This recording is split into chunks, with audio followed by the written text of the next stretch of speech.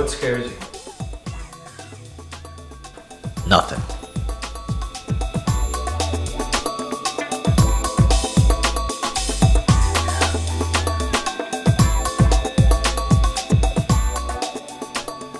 I was the last of maybe 10 kids that she had. 5 from the previous marriage and then 5 that she had with my dad. And doctors told her, you're taking a big risk if you have this child, you know. There's going to be some serious complications, possibly even death. And she had been operated not to have me. And she still chose to. I mean, she could have terminated the pregnancy, but she was stubborn about it. She refused. If I had to ask that saint one question, it would be why? Why did you pick me?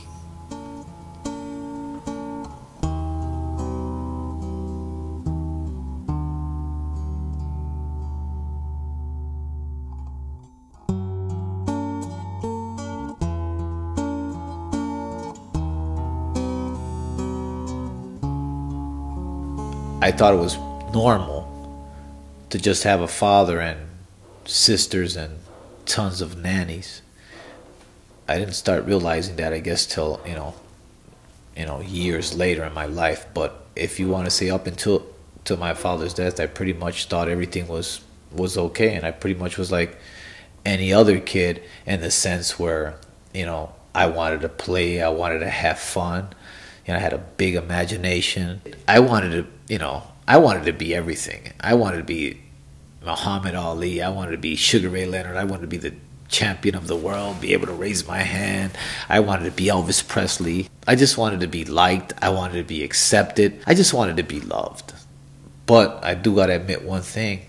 There was always a feeling that I had that I couldn't explain. It was always with me, and I might have kept it a secret. There was a sadness to me ever since I can remember. And I mean as far back as 4 years old, 3 years old, when you start remembering things. It could even be in the midst of a celebration or somebody saying happy birthday, or after my father died. Sadder.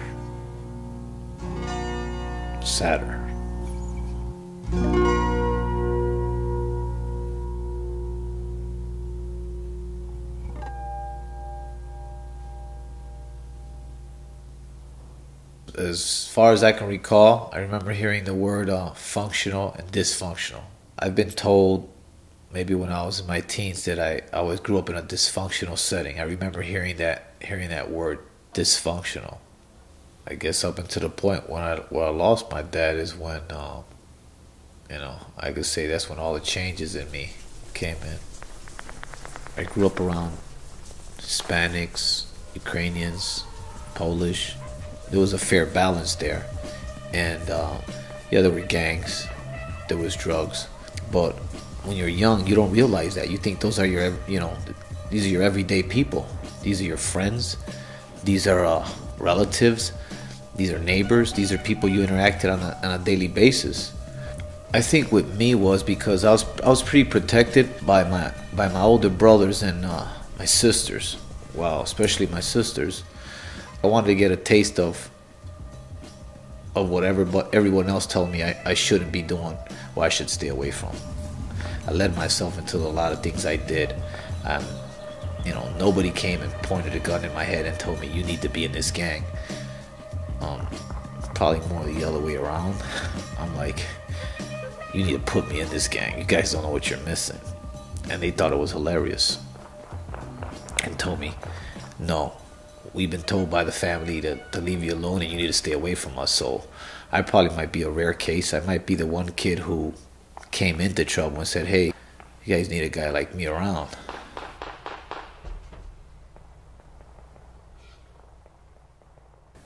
The worst day of my life was in April 1982. That was the day my dad took his own life. He owned an after-hours spot, a little bar, and he wasn't there. The doors were locked, the windows were locked from the outside. And it had padlocks and everything, so everybody thought, hey, he's not around. I was home watching the cartoons. And as I turned around, my sister was right there and she put her arm around me. Let's go, we gotta go. She looked like a mess, like she had seen a ghost. And she says, after today, I tell you what to do. I take care of you. I'm here for you. I'm like, Nada, what's going on? And she's like, just do as I tell you. Please, just do as I tell you. Let's go. I go, no, no, no. I remember that. We were just talking. It's just like, I thought for a minute there, could it be that I did something wrong in school and she's taking me to my father and I was going to get lectured and punished or something. So as we reached closer to this place, I seen people swarm like ants. They started to clear a passage. I finally ran past everybody and I remember slipping on a puddle of blood. It wasn't water, wasn't oil, it was blood. I remember falling on the floor and might have been the coroner or the cop or whatever grabbing me and saying, this kid shouldn't be in here. I saw my father laying on the ground with half of his head was missing.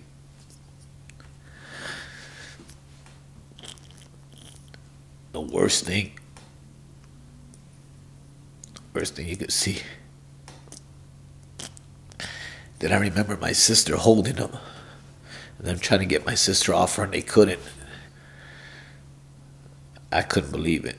It was like something straight out of a horror movie. My sister was red from head to toe with my father's blood.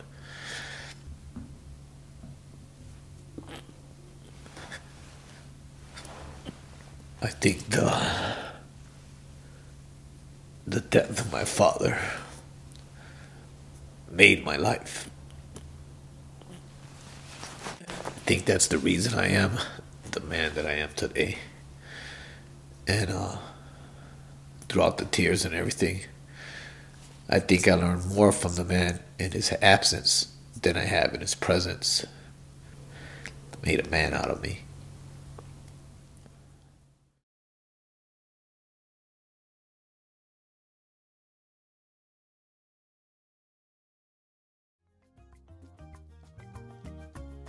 Being the youngest, I probably gotta admit, I was like the baby, so I was spoiled, you know. I pretty much got my way, but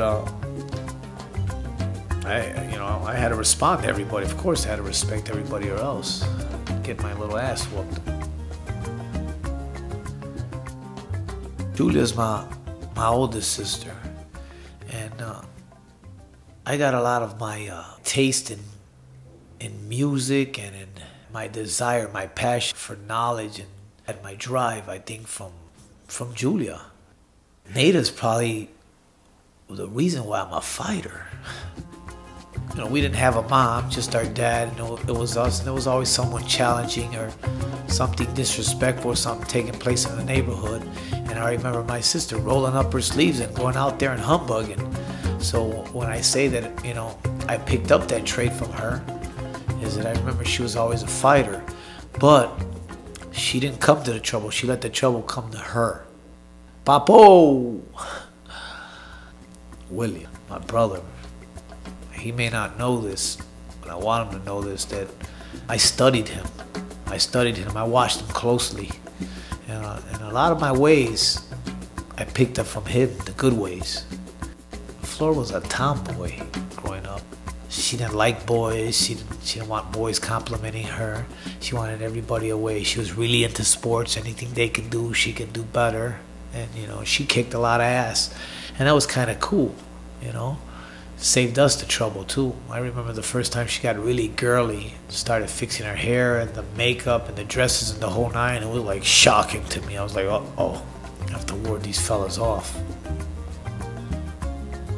I love all my brothers and sisters in their own unique way.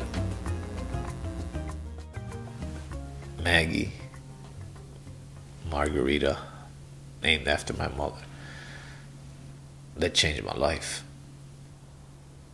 Up until the day that my daughter was born, there was a big debate she would even be my daughter, because it was just a bunch of us kids in the neighborhood. I'm talking about, 14, 15-year-old kids.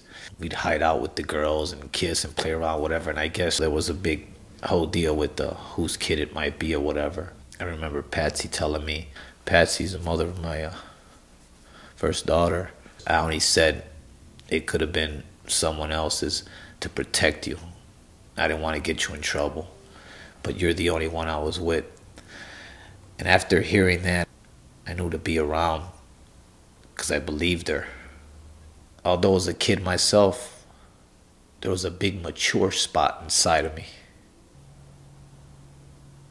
The grandmother of my daughter early on, asked me to sign rights away and she told me, hey, you're kind of young, barely 8th grade, going into freshman high school, whatever the case was. I think you ought to let me take care of her, and you'll still be able to see the child and have something to do in her life when you're old enough. But you guys are just kids yourselves. And I remember me not even thinking twice and saying, yes ma'am, whatever you say, and giving her consent and permission and signing away for that. So pretty much for the first couple years of her life, it was more of on a permission or invitation only basis, where I show up, to certain holidays or birthdays or whatever, even though she just lived next door. I was still this young man cutting the law, playing sports outside and running around, and then looking over like, oh, that's my kid.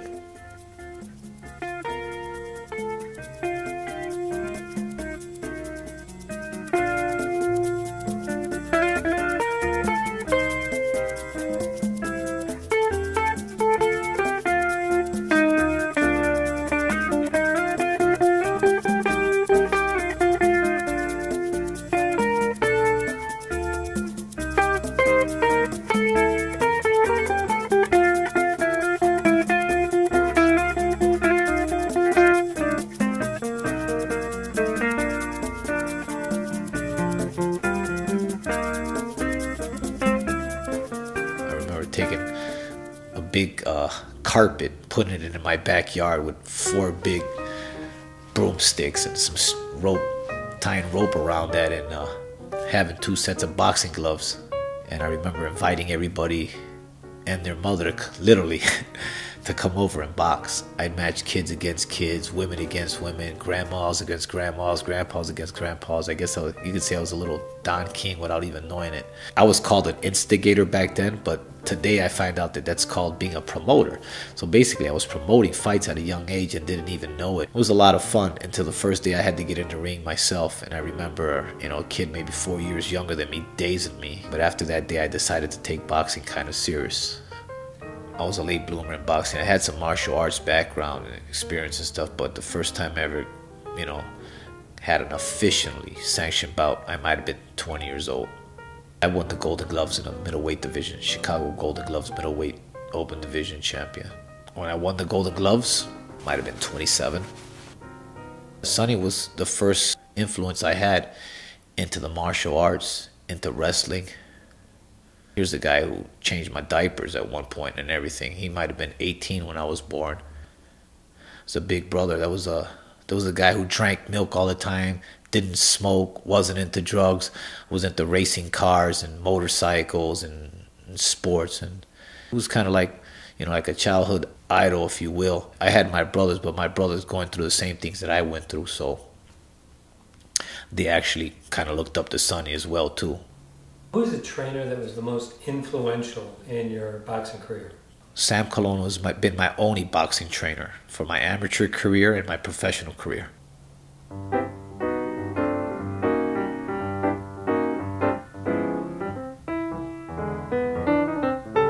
I was a kickboxer before I met Sam Colon. That trainer had passed away. It was named Kevin McClinton. His nickname was Super Kick, and I learned quite a bit with that fella. He was a good guy. He died of a brain tumor, and it was the only reason I converted from kickboxing to boxing. Otherwise, I probably would have stood a kickboxer and stood faithfully and loyally to Kevin. He hooked himself with the fella who's pretty much done everything since then, which is Sam Colon. Some of my favorite fighters were Jermaine Saunders, call him Silky Smooth, Anwar Shana, Angel El Toro Hernandez. What fight are you most proud of? Frankie Randall, call him the Surgeon. Was the first man to dethrone the legendary Mexican legend Julio Cesar Chavez. He was like 95-0 with like 77 knockouts when he faced a kid from Birmingham, Alabama, by the name of Frankie the Surgeon Randall. He might have been like 44-2 or whatever. It was the first man to beat him. So for me to beat the man that beat the man, a legend, that was a big deal to me. We fought twice. The first time we fought, I lost the first fight. Second fight, I knocked him out. What do you think of before you go into the ring in a professional fight? How do you prepare yourself? I've never really feared having to go in the ring with anyone. So there's really no preparation. I mean, there's times that I've taken naps or played a game or something, a tic-tac-toe or something before I went inside of the ring, or sat there and cracked jokes or whatever the case was. I guess I just looked at it as like I'm about to engage in a sport like anything else. I guess I really don't have any type of preparation other than the fact that make sure I was in good shape, and I gave it my best effort and tried to outwit the person that I see in front of me. Let's get it over with.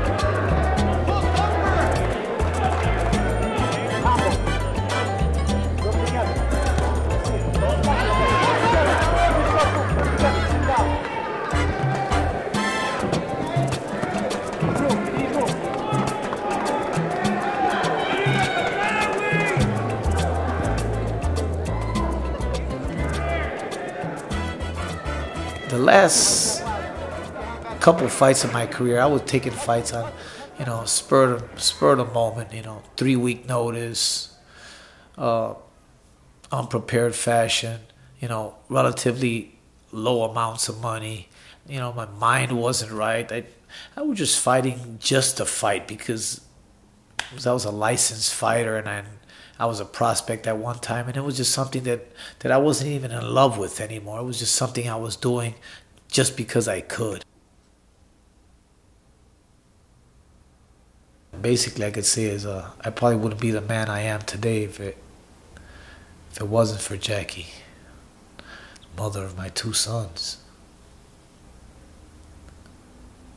I actually didn't start any form of relationship with her till I was 17. She was literally the girl next door, and I'd see her come and go, and always wish that I could be that fellow who was holding her hand. I'll never forget the big crush that I had on her. To think that I'd wind up being with her for half my life, it's like, wow. I love her more and more every day.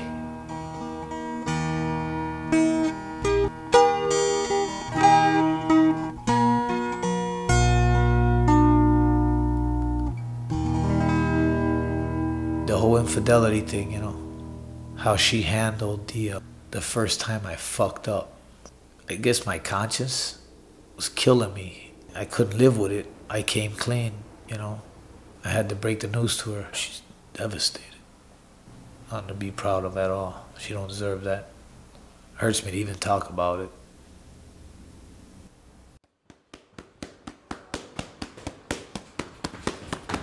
What makes a great teacher is a great student.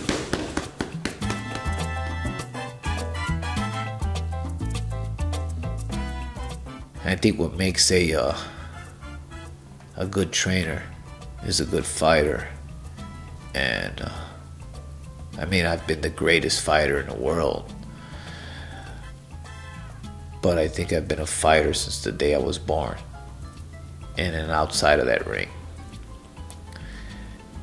I've been on the winning end, the losing end. Just as much losses as wins, and I guess a fancy word for mistakes and losses is experience. So I think my experience helps, as well as patience. I've been told I'm pretty patient.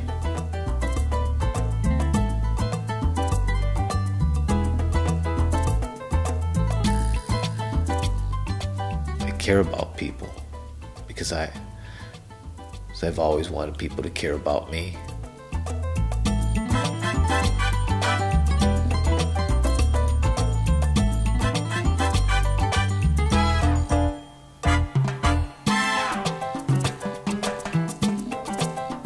I guess I try to do for other people what I've always wanted people to do for me.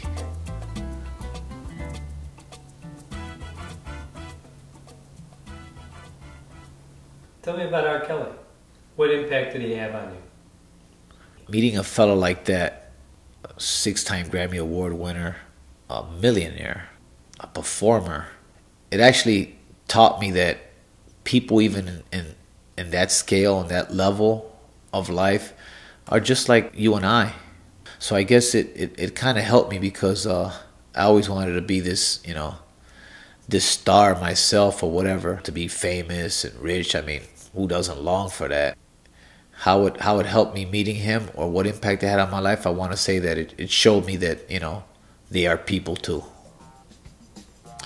I remember the first time R. Kelly stepped into the ring and had his first official fight, his first official boxing match. I was scared to death. I did not want nothing to happen to him. I says, here this guy is that I convinced to get into the ring and take on one of these matches. I mean, all of his people that were behind him, that had all this money invested in him, the record label people, whatever, they were scared. They were paranoid. They were like, wow, this guy has this, you know, $1 million pipes there, those vocals. If anything happens to this guy, you know, it's curtains for me, you know. This guy is in the ring. You know, I trained him so long. He's having his first fight. I mean, this is the real deal. And yeah, I was confident in my training ability and what I did for him. But the other guy across the ring there, he was in for the kill. He meant business. It was exciting to have him have his first fight. Me working his corner, knowing that I taught him everything he knows, and here he is getting in the ring for the first time. I'll never forget that. The first play that I ever did, I might have been 11 years old, and I played Jesus Christ. It was for an Easter play, and I remember the blanket that I was wearing getting caught on the makeshift cross, on the prop that he had, and us falling and it coming off, and me sitting there in my Fruit in the Loom. It was hilarious, and my fake beard falling. I remember in Sunday school that just all went wrong. But yeah, the first role that I ever played was Jesus Christ. I started auditioning and getting all these different roles, and like I said, my favorite role was titled "The Sun Always Shines for the Cool."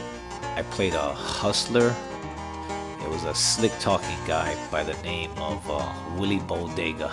The playwright was Miguel Pinheiro, Puerto Rican playwright who was a junkie. You know, I had to wear this big yellow wig, you know, this polyester pants that were so tight, bell bottoms, you know, the big polyester collar and everything, and had to do disco dancing and stuff. Gave me an opportunity to, you know, to let my hair down, if you wouldn't go crazy. You know, matter of fact, here's a scene right now.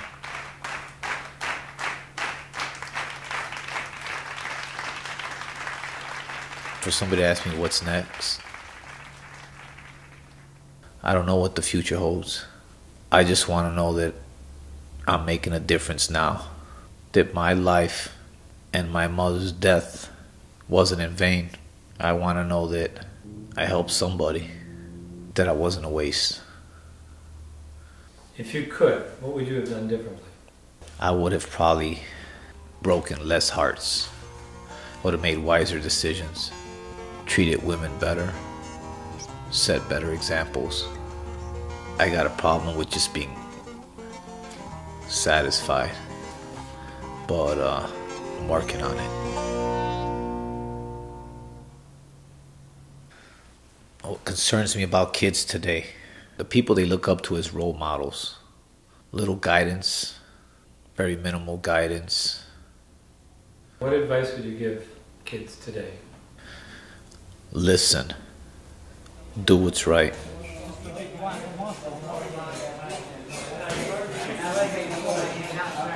I missed this. What do you miss about it? I missed the whole challenge, being in the ring, you know? Been out of the ring for almost 2 years now. And, you know, I have my moments. I miss it. I wish I was in there. I'm working behind the scenes a lot, getting everybody else ready. And, you know, not a day goes by that I don't feel it in my heart like, wow, if I could just do it a couple more times, you know what I mean? I want to be in there, but it's not about me at this point anymore. Any chance you might consider doing it again? I don't know. Only time can tell. You know, right now it's just a dream. It's not about me. Like I said, it's about working behind the scenes and helping everybody else do what I wasn't able to do.